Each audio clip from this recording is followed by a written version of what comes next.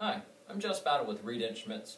If you're watching this, you're probably thinking about buying a clamp meter right now, and I'm sure you've seen listed as an accessory as a line splitter. You're probably thinking to yourself, I probably don't need that. I'm not even really sure what a line splitter is.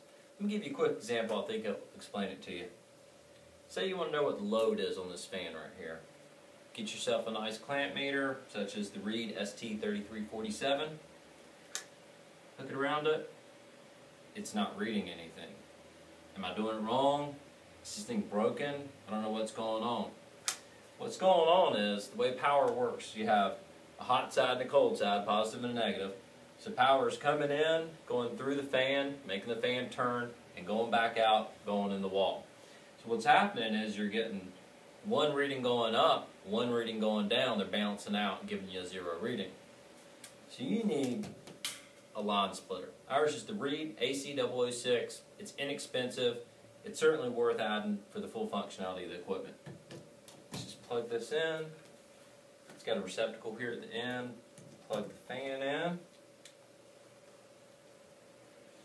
Work it around. Now we see that this unit is using 0.22 amps. So that's the draw of this fan right here is 0.22 amps. It's a great little add-on. As I said, it's inexpensive. If you're buying a clamp meter, you should definitely think about getting a line splitter. The Reed AC006.